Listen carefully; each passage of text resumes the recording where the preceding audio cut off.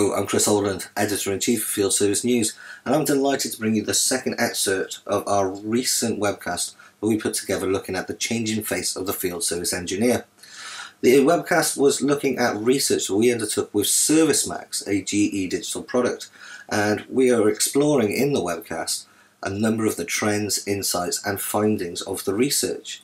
I was joined by Notter, Director of Global Customer Transformation for ServiceMax, and in this part of the webcast we were discussing the skill sets of the field service engineer of the future.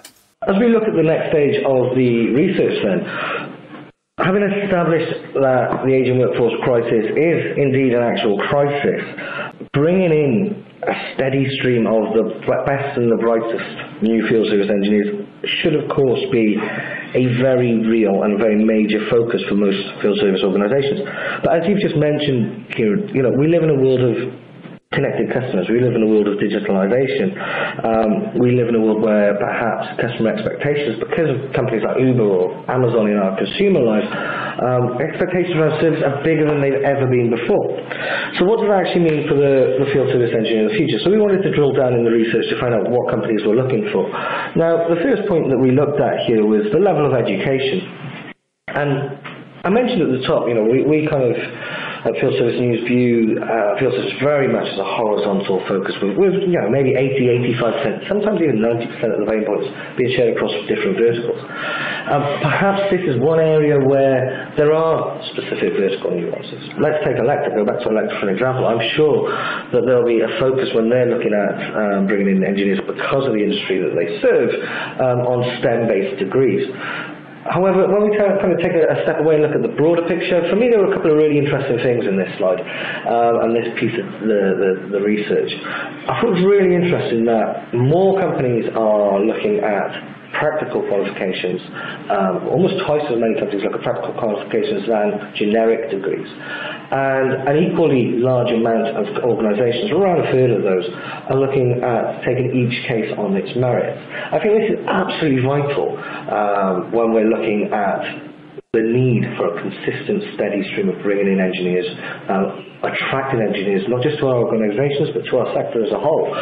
That's not to say that we should discount higher education at all, but I think the fact that it's many companies no longer having it as a mandatory tick box exercise and actually looking at the merits is very, very important, and I think that's going to be something that will be seen much more as we move forwards.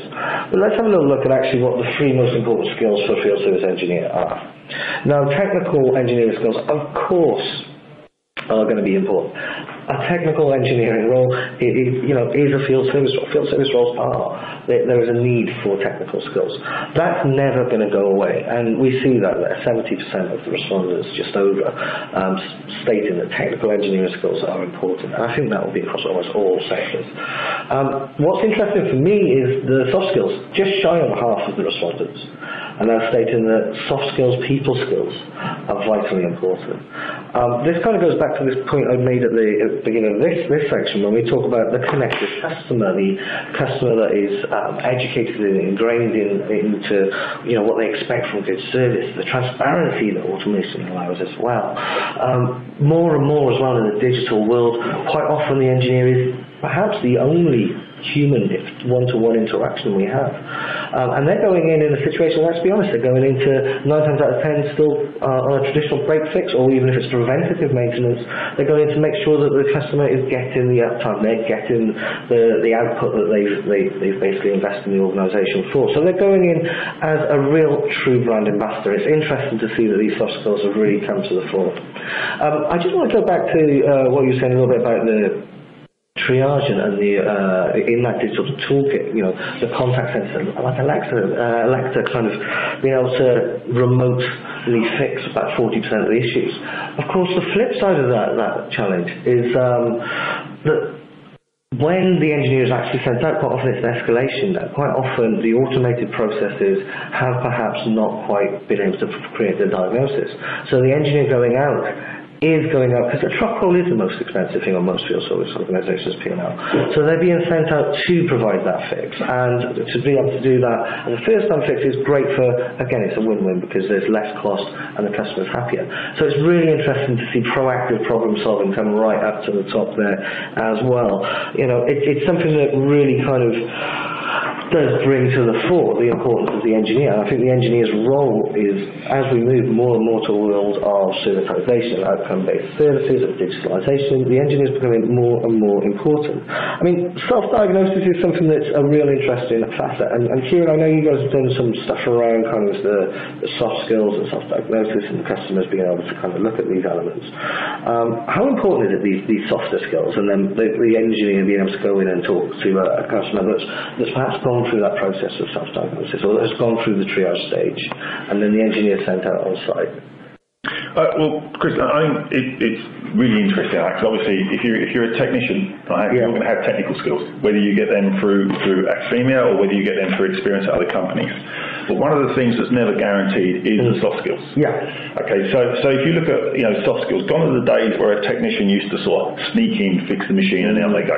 And as you said, they are the face of the brand now. Absolutely. And again, it's not very often that a technician will turn up at a customer and a customer's actually pleased to see them because their machine's running fantastically. They're there to fix a problem. That is what they're known as.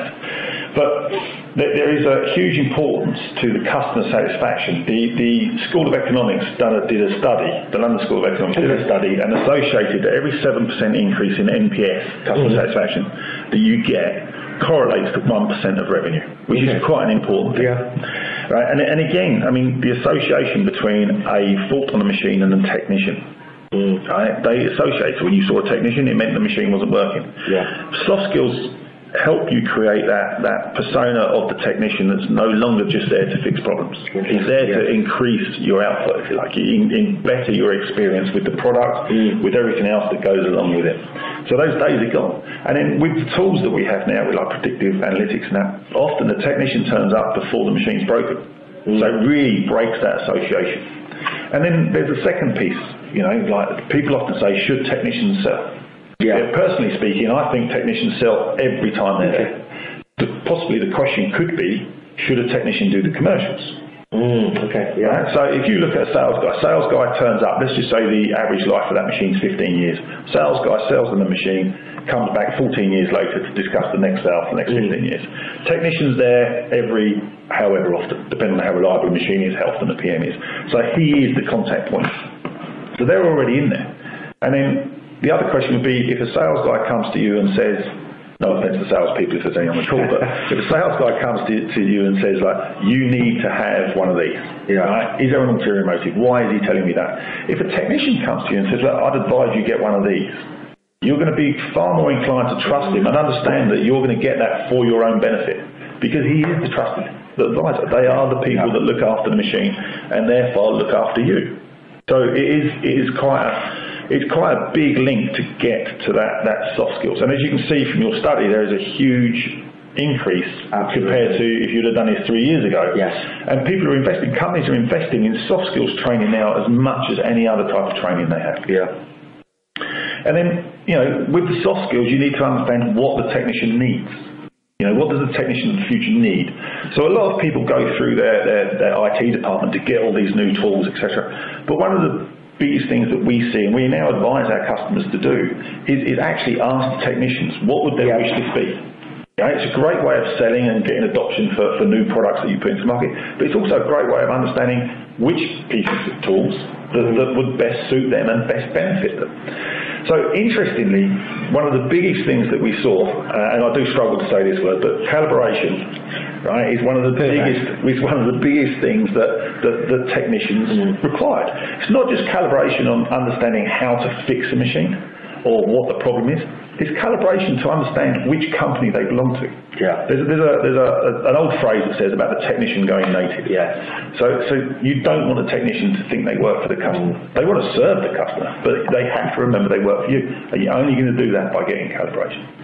And then, of course, with the rest of that, you get everything else that comes with it. If you've got a tool that you can work and get calibration, you get that that older, more experienced, so I shouldn't say older, but the more experienced technician to be able to share the information with the newer technician that doesn't have experience. Yes. And you can move through those. So you start to feel part of the team, you get that knowledge from everybody else, and you can really understand what you're doing.